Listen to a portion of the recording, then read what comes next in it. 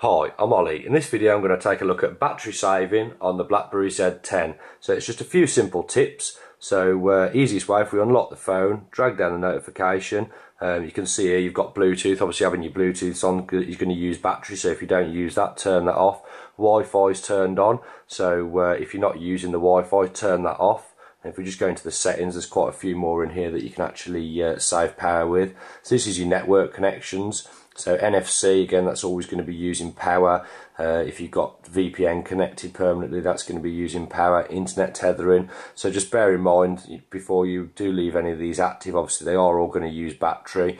If you're somewhere where you've got no signal, if you turn it into airplane mode, then it's going to save the phone hunting for signal, which is again going to save battery. If we just pop into the next one.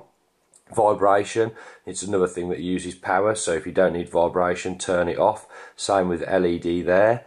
Other than that, that's pretty much it. Obviously things like Twitter, Facebook syncing in the background are always going to use power, so bear in mind before using those.